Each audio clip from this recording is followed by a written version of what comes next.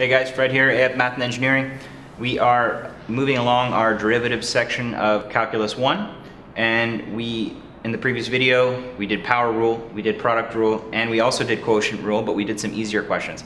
So this video is going to be dedicated to the quotient rule. We're going to do some more difficult quotient rule questions where the question is asking us for different things other than just the first derivative, okay?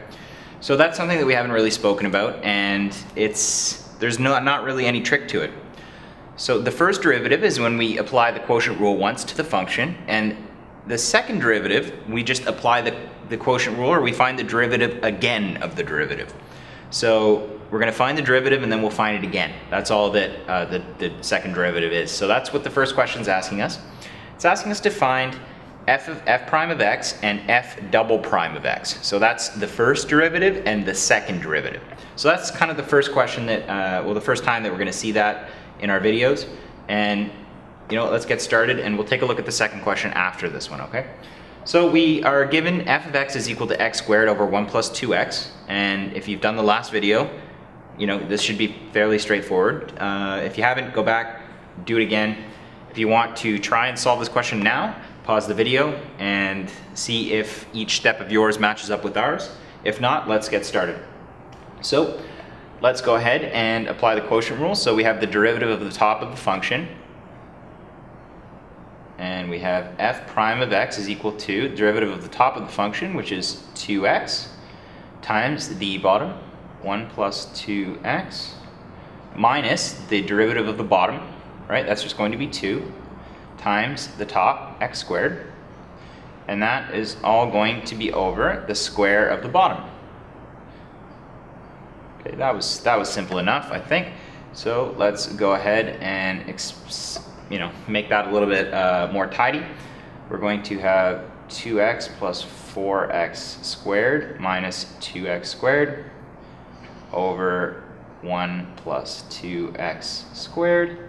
And that is going to give us our first derivative of, and we could just, like terms here, break that down. We have 2x plus 2x squared over 1 plus 2x squared.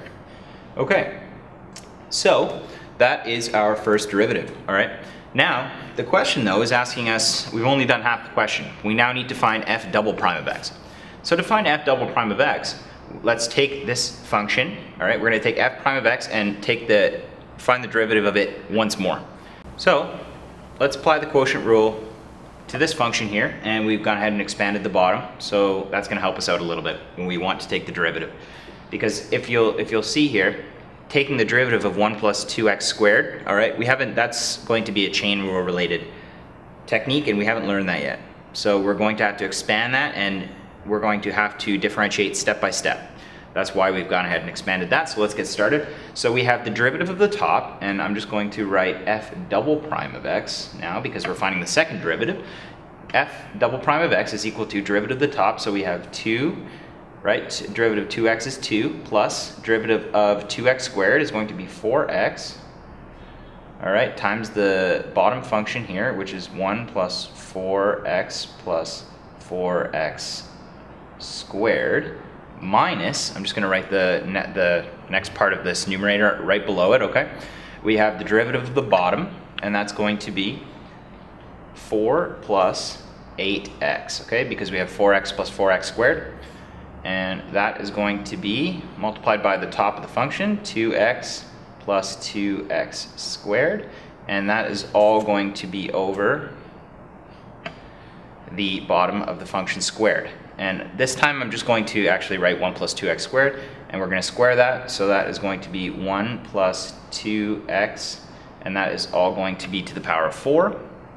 All right, and I'm going to let you guys expand that. I mean, I don't want to write it all out. I'm sure you don't want to watch me write it all out, but I'll just skip to the more simplified version below, and that's double prime of x is equal to,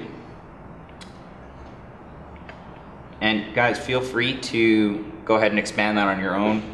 I know it's probably easy for you, but by doing it many times, even if it's easy, you kind of make sure that you don't make silly mistakes like that on an exam when it actually counts, okay? Okay, so that is the brackets there. So that is the simplified version of this, all right? And if we take it one step further and just clean up the top part there, we should be left with, okay, 2 over 1 plus 2x to the power of 3.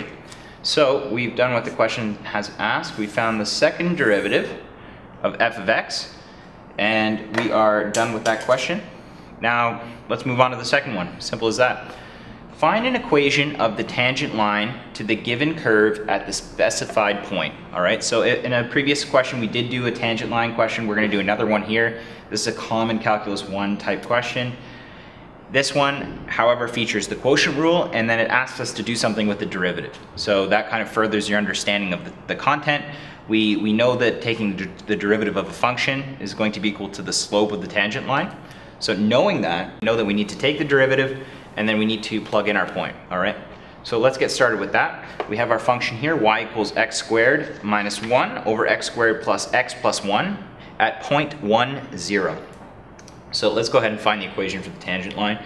And as we just talked about, the first step towards that is taking the derivative. So let's go ahead and take the derivative, and we're going to start with the top of the function. So we have x squared minus 1, derivative of that is simply 2x, times the bottom, x squared plus x plus 1, minus derivative of the bottom, that's going to be 2x plus 1 times the top, which is x squared minus 1.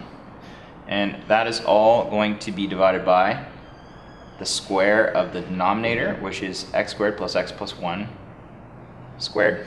Perfect. Let's move along now, not forgetting our notation, and we can go ahead and expand that.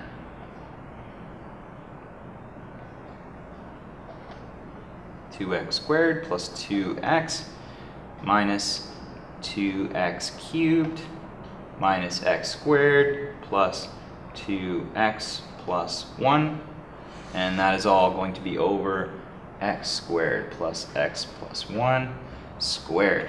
All right, so go ahead and simplify that, and you should be left with x squared plus 4x plus 1 over x squared plus x plus 1 squared. Okay, so that is the derivative of this function, okay? That's the derivative of the function, and we're good. We can stop there. And now, well, the question's not done yet. We need to find the equation of the tangent line. So now, let's go ahead and let's look for our point.